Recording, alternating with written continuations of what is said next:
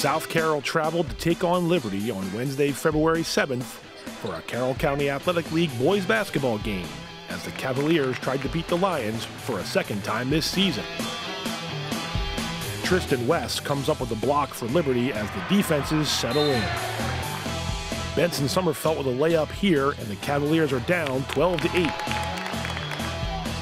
Owen Kesey's slash to the hoop gives the Cavs 2 more points, but Liberty leads 17-11 after 1.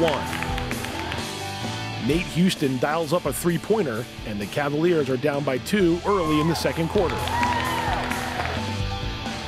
Christian Zarko takes it to the rack and scores, and the Lions lead 30-24 with less than 3 minutes to go in the half.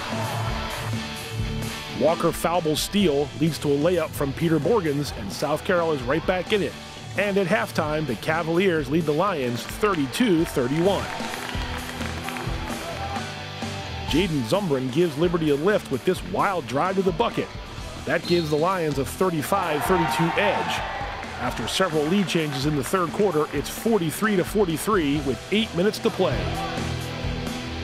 Foulball gets into the lane and scores with a runner. South Carroll has a 4-point lead. Zarko gets it to go and draws a foul for Liberty. It's 51-all after a 6-0 Lions run.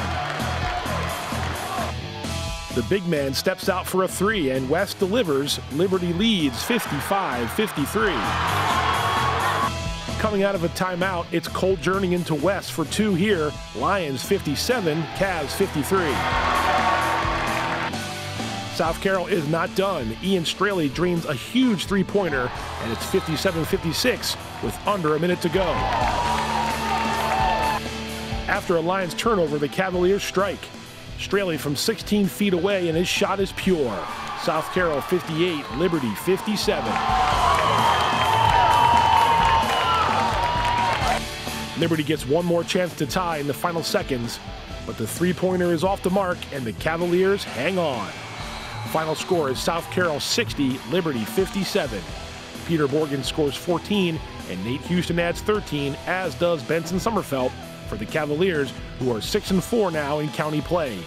Tristan West has 14 for the Lions, but they fall to 6-4 in the CCAL. Want more local sports coverage? Be sure to like us on Facebook and subscribe to our YouTube channel.